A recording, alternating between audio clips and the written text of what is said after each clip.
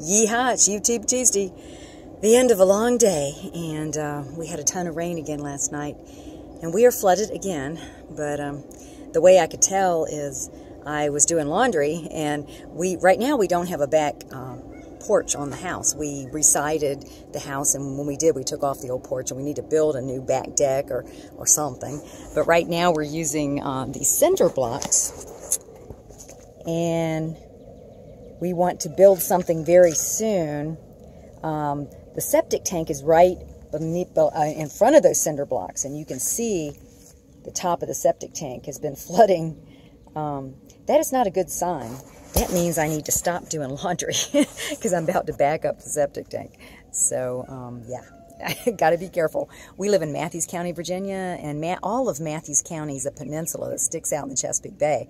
And then our little farm is on a little peninsula, that sticks out in Mobjack Bay right at the mouth of the Chesapeake Bay. So very high water table, and so you've got to be conscious of that. Although most of the 22 years we've lived here, it's been very dry, but we're in a very, very wet period right now. I'm going to show you around a little bit.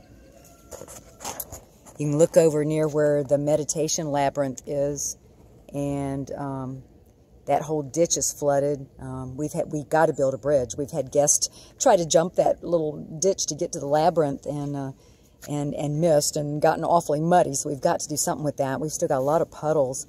It just poured last night. Seems like every time we start drying up, it rains. It is just being very, very, very hard.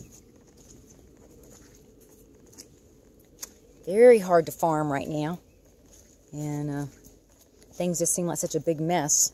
I'm hoping it dries out enough we can mow Thursday, because then we've got an herbal course starting here on Saturday that I'm so excited about, and I'm hoping the farm doesn't look this ragged, but it'll be what it'll be.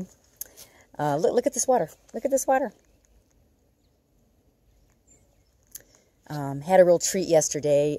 Being a gardener, you love things to plant in, and CA stopped by one of the young men that works here, Jeremy's home yesterday, and him and Jeremy loaded up that nice cement planter. It's a sink, it's a cement sink, and brought it here, and thank God they didn't get hurt. That thing must weigh a ton, and but now I can't wait to plant in there. I think I'm gonna do some lettuces and stuff, but I still got to get all the herbs off the ground over there where I had them in that low tunnel, and get them up on the tables, alphabetized and cleaned up, get all the weeds out of them, clip off all the dead.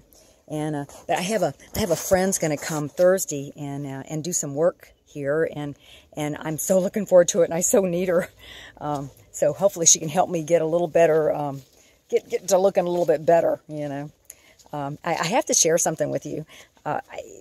Because we're a natural farm. We follow all organic practices, and we're not like a regular nursery where you're walking on plastic on the ground, and then you've got all the tables on the plastic.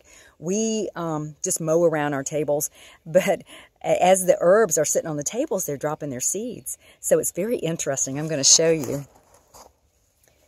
We actually have not mowed up underneath the tables yet, and we've got all kinds of herbs growing up underneath the tables.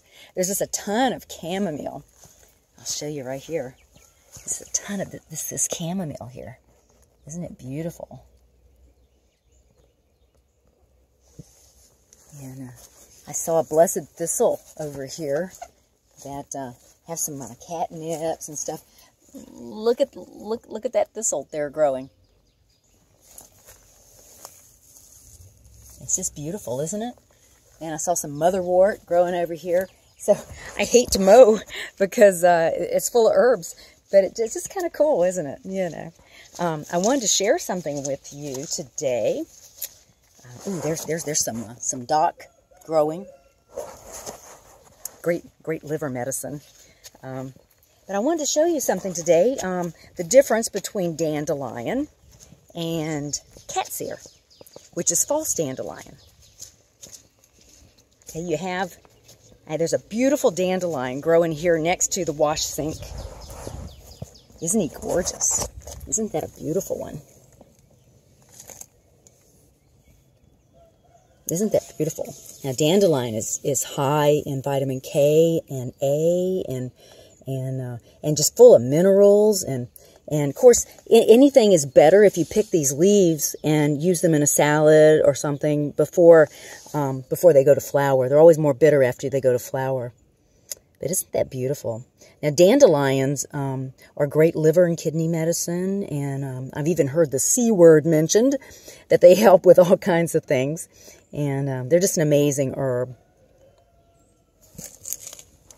Now, there's another plant called Catsear that looks very similar to dandelion. It's actually known as false dandelion, and because it does, and it has the similar properties, but it doesn't bloom as early. Dandelion blooms early.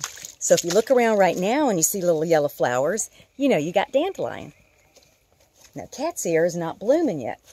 Here's a bunch of them, a bunch of big ones, right here next to our pile that needs to be cleaned up. We are definitely not a botanical garden. We are a working farm that always needs to neaten up our supply pile. Anyway, here is the Catsear. You can see it right there. See? See it right there? Isn't it beautiful? Now see how it kind of looks similar. See how it looks a little like dandelion? See how it looks a little like dandelion? Now, it has the same benefits. I think a little milder, though. Ooh, there's a good one growing right there underneath this wagon. Isn't he pretty? But see, they haven't gone to flower yet. Now, they are high in lutein, which lutin's really good for your eyes. And they also make, they're great in salad and everything. But you have to be careful. You don't want to eat too much of them. They can cause, you know, have a laxative effect. But Catsear, just like dandelions, very cleansing and detoxing. And they're a diuretic. And I know they add potassium back to you in their minerals, which helps you as you eliminate that water. So they're a good thing. Now, Catsear will be blooming come around end of May and June. So right now, if you see yellow flowers, it's dandelion. And then later in the summer, it's Catsear. You may look around and think, oh, I got a ton of dandelion out there, but it's really Catsear. But it's fine. You can use either one. Anyway, I tell you, I better go get busy. Jack and Jill are waiting for me. They're like, Jack's standing there. Come on, Mama. It's time to go do the chores. And he's right. He's right. It is time to go do the chores. Jill's got a piece of straw stuck in her nose. I better go get that out. And then all the animals are waiting back there. So, anyway, trying not to stress. A lot to do. But, hey, try not to stress either. It's just spring.